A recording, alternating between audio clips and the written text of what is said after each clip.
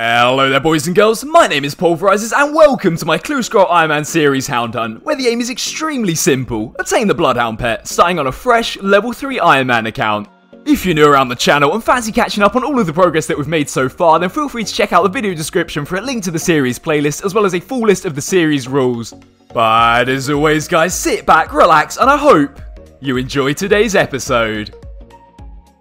Hello there everyone, and welcome back to the 30th episode of my Clue Scroll Ironman series Hound Hunt. So just in case you didn't catch the last episode, we managed to make our first little bit of progress on the Elite Clue tier, cracking ourselves open a grand total of 2 caskets, which unfortunately were both massive stinkers. But with that said, it definitely wasn't all bad last episode, as we ticked ourselves off the final Armadillo page and therefore completed the entire shared rewards log. And I swear, it's going to take me a good few Armadillo pages to realise that we're not actually missing a page anymore. And so to hopefully start this episode on the right foot, I've acquired myself a hard and an elite casket, both of which came from Arachnis only a couple of KC apart. But in order to complete the elite clue, I had to first start the Great Brain Robbery quest. That is so hard to say, and I figured since it isn't very long, I might as well knock it out whilst I was about. Now let's see if our new lucky spot can bring us any good rewards. We'll start off with the hard. Oh dear.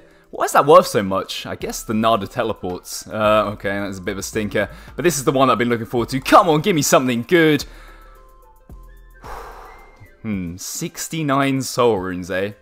Well, that is definitely the worst one so far. And also, the last episode has now been out for a couple of hours, and the overwhelming consensus from you guys down in the comments is that we should count the 3rd Age Full Helm as an elite unique reward, which I'm super happy with, because honestly, this tier is going to be extremely tough, and I'll take any extra percent that I can get. And of course, it wouldn't be an episode of Hound Hunt without another missed level, but there is 90 hit points on the account. Really wasn't expecting to get it here. First our casket of the day from Arachnis, clue number 310, I think. Oh, another Guthix Kite Shield. I think that's like number 3 now. So I realised earlier there were actually only 30 medium clues off receiving the 2nd clue milestone reward on the account, with that being the Clueless Scroll. So I think that's going to be one of the side goals for today's episode, as well as hopefully completing the Mauritania Hard Diary, so I can officially start the big Barrows grind. But anyway, for now, to help me towards that Clueless Scroll goal, I've got myself another 5 medium clues. Straight away, Green Chaps Tea. Let's have a look. I'm not sure if we've got a pair of those actually. Hey, there we go. It's been a while since last episode, actually, since we've seen a new unique right at the start. Next up, some more green D-hide. No trimmed or G, though, unfortunately. Nothing there. And lastly... Okay, good.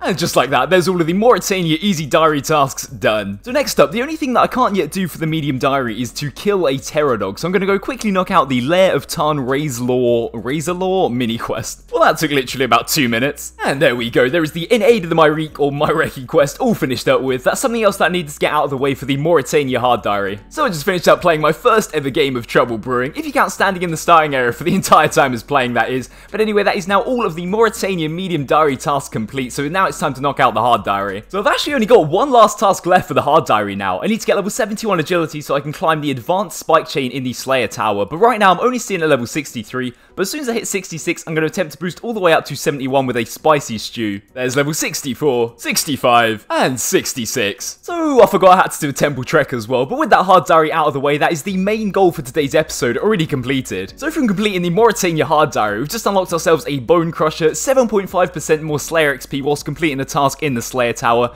and most importantly, 50% more runes from Barrows chest. And also, trust me, all of these lamps are going straight onto Herblore. Like ourselves a level, actually. Oh, we're going to be very close. There we go. What's that got us? 68 Herblore. And before I start smashing out some Barrows chest, let's have a little celebratory clue opening, because it's been about a day now since I've opened some. Starting off some more Nada teleports. Okay, alright, double page clue. I'm just going to move on, not going to say anything. Cabbage round shield, not really the green unique that I'm looking for. And the last one, what's with these double page clues? A Bandos page 2, what do we get there? Bandos page 4. Shame I don't need them anymore.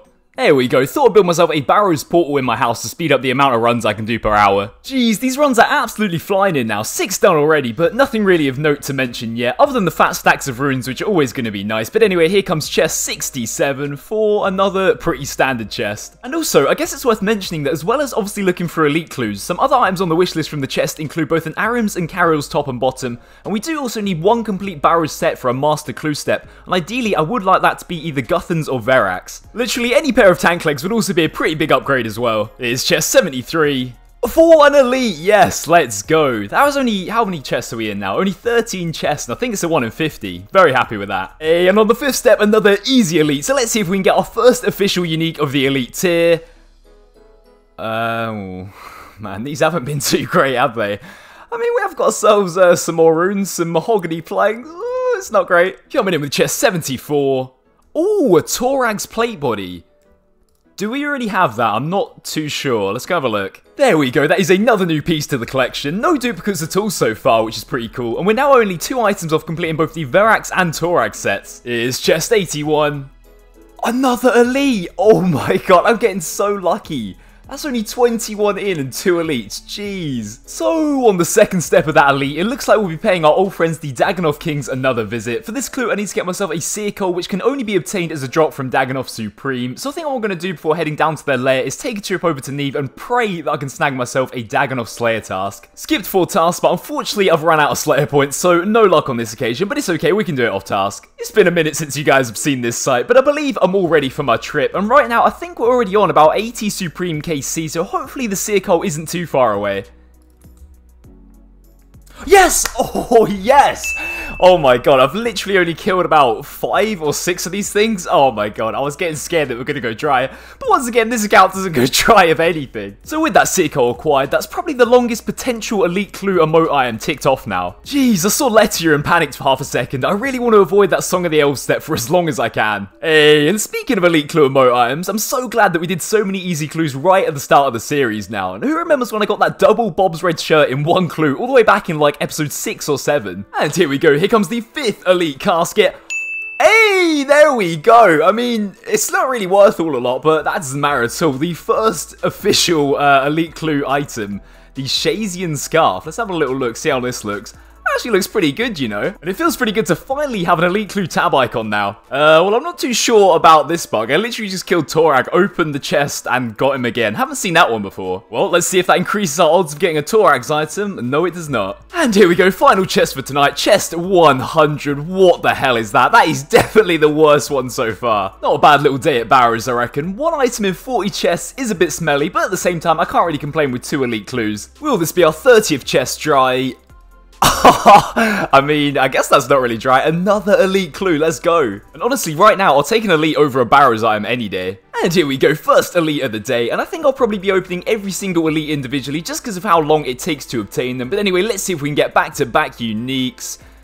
I mean, I'm pretty sure that's the first time we've got a dragon in a clue. 2 dragon longswords, a dragon mace, but no uniques there. But I think that is the most valuable one so far, actually. And of course I missed it, but there's level 83 magic. Here comes chest 107. I'm getting so lucky. How have I had 4 elites in 47 Barrows chests and 1 Barrows item? What the hell? Come on, Catherby, give me a bit of that luck. Look at this dude taunting me with his bloodhound. Chest 111. 4 111 death runes, alright. Damn, and here I was thinking this account couldn't go dry of absolutely anything, but we're currently 65 chests dry of a Barrows item, and honestly, I think the last time that we went this dry was all the way back when we were hunting our Black Mask, but I guess saying that 4 elites in 79 chests is well under drop rate, so I can't complain too much. And at this point, I kind of want to just go for the record for the most amount of chests dry in a row, and the streak continues, but that's quite a lot of runes there.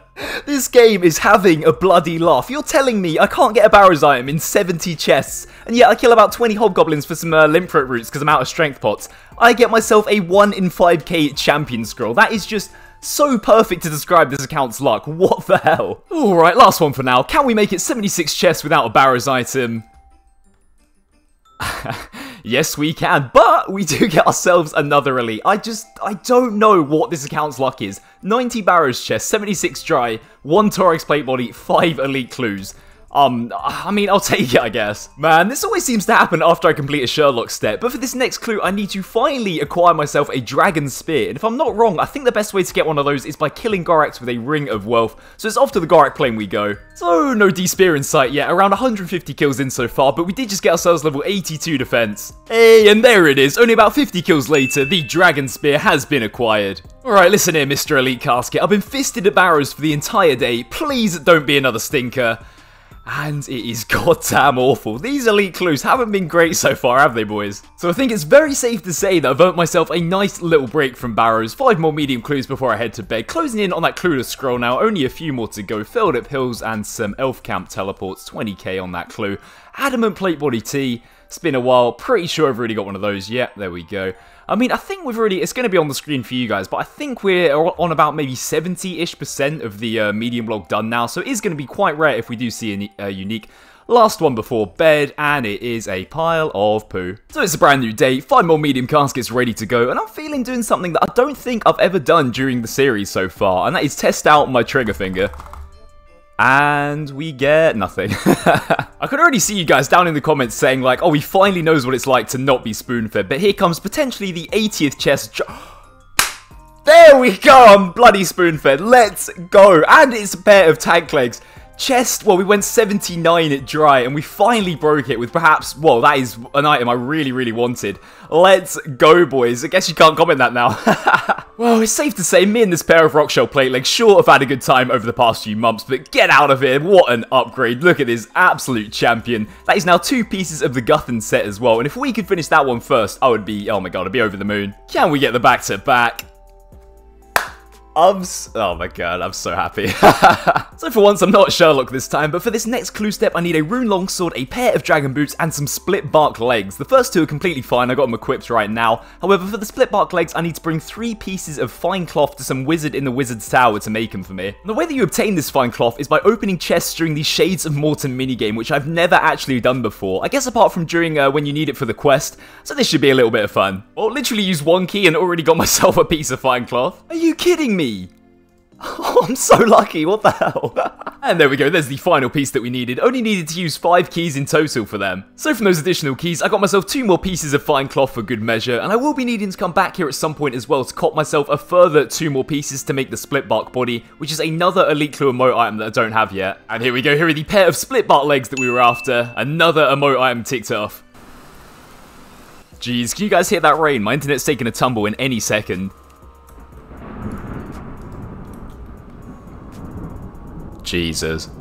So after some absolute miracle, my internet actually managed to hold out during that storm, and to finish off today's episode, I was just doing a few more Barrows runs to take us up to 100 in total, and from the previous chest, I probably got myself the lowest valued reward so far, but along with it, I did get myself another elite clue scroll. So I've just got myself a step that requires me to go to Weiss, I think that's how you pronounce it, and for that I need to start the Making Friends with My Arm quest, but before I do, I've got to quickly knock out the, I think it's Cold War? Yeah, Cold War, which is a prerequisite. Cold War?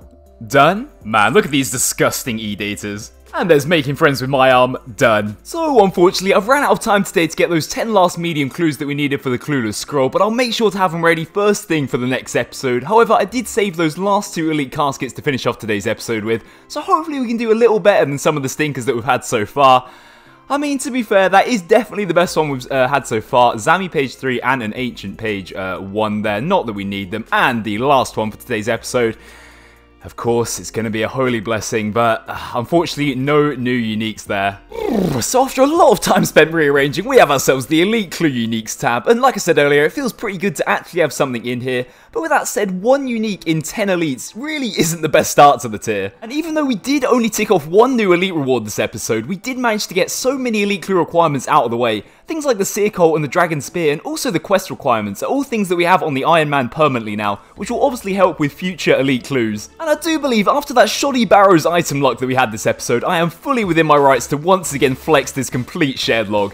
With all that said, guys, that is going to be all from me for today's episode of Hound Hunt. I really hope you enjoyed watching me finally go drive something, so if you did and you feel sorry for me, drop a like on the video, it really helps me out. But until next time, guys, as always, stay safe and I'll see you very soon.